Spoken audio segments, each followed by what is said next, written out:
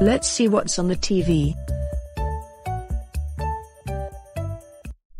Hello everyone. Welcome to my show. Today, I will try all of these spicy food without any water. This challenge will be easy.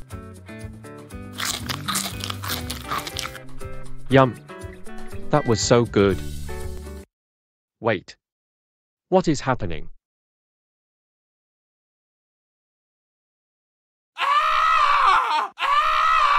Hot, hot, hot, hot. Help.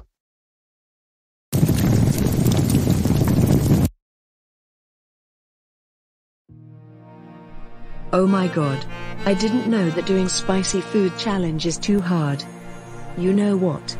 Forget that. I am doing this challenge. I don't care what the warning says. I am doing it.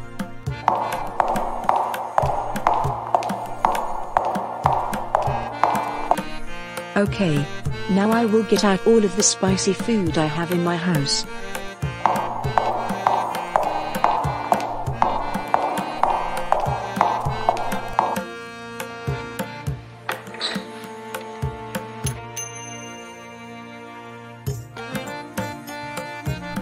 Alright.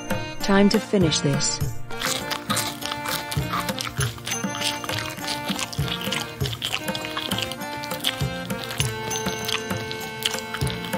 Yum. That was so good. Haha. That was too easy. Wait. What's happening?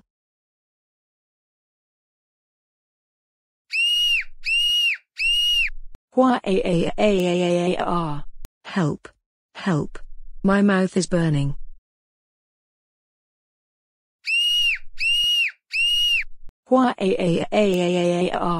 Someone help. Emma, did you heart that? It looks like something wrong with Violy. Let's go and check. Violy, we are coming.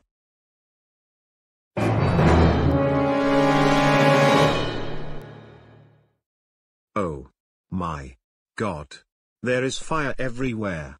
We need to get out before we die in fire. No, no, no, no. Our house is gone. Now where we will live? Wah wah wah wah wah wah. It's okay, honey. We can live in the hotel unless we get a new house. And this is all your fault, Violy. How dare you burn our pretty house? Now thanks to you, we need to live in the hotel unless we get the new house. How the heck you even burned it? So basically, I watched on the TV that you can do a spicy food challenge. Even though it says don't do this at home. Then I did the same thing.